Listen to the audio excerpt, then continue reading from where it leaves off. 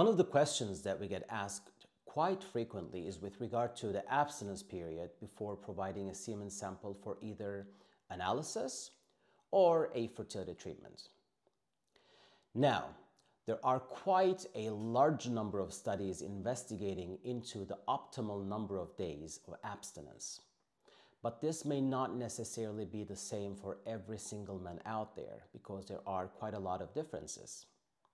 For instance, many studies show that both the semen volume and the sperm count or concentration will increase after 2 days of abstinence.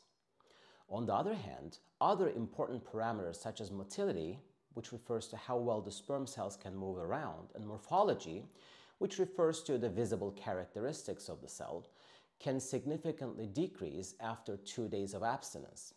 And there is a more pronounced effect after about 7 days.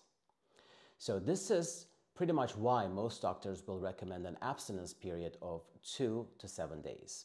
But if you already have issues with motility or morphology of your sperm cells, with more days of abstinence, you're not helping, but you're actually hurting your chances of success.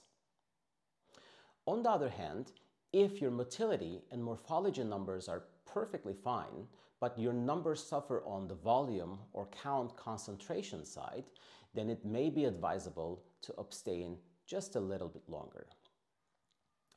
So as you can see, there is no specific rule, but my personal opinion is for men with sperm motility and morphology issues, abstinence of 2 days should be more or less optimal.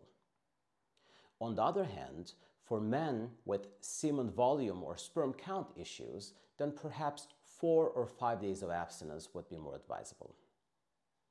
If you like this information, don't forget to subscribe to our channel for more information like this about fertility treatments.